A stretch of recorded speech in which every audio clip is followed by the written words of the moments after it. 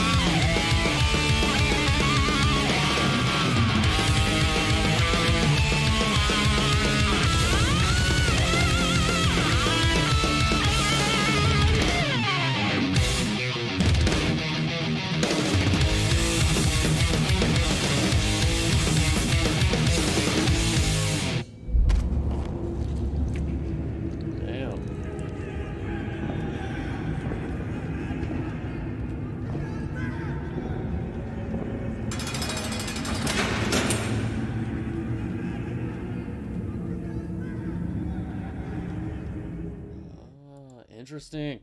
Okay, so, uh, one thing big that I got from that was it's literally about insanity.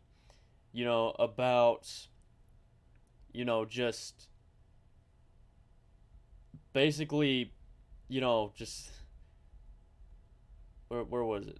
It was up towards, yeah. It was about just violence, disarray. Everything's insane. Everything's crazy. And that's pretty crazy because if you think about it, as he said, world in disarray, you know, uh, that's the way people can be, and it's pretty crazy to think about. And okay, music wise, as usual, Slayer, the lead singer, his voice is all right. Um, I just the only thing I don't like about the lead singer's voice is how it's normally in the same tone, like the same like level. I don't really like that because I feel like if he, changed up his voice a little bit, like if he went higher or lower in different areas, it'd be better. But instead, he sticks with the pretty much the same tone of voice through the entirety of his songs. I think that's the only thing. And whenever it comes to the music wise, as usual, it's fast, it's hard hitting, it hits you right in the face. Uh, Again, I do have, a slight complaint about it, and that is a lot of their music, whenever it comes to the feel of it, sounds the same. Now, that's not a bad thing, because Slayer has their own style. There is no one else like Slayer. But, you know, so I'm not shitting on the way that they play because, again, it's their own thing and it's, they do it well.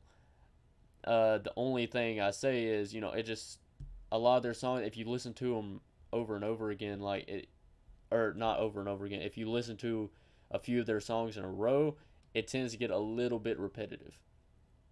Um, just because it feels the same as the previous one. Yeah, it may be about a different thing, but the way they play and the way he sings, it all sounds similar. Anyway, thank you all so much for watching. If you enjoyed it, be sure you leave a like down below. Be sure you subscribe if you're not already. Leave a comment down below of a name of an artist and a song you want me to check out, and I'll get to it when I can. And I will, of course, see all of you guys in the next video. See ya.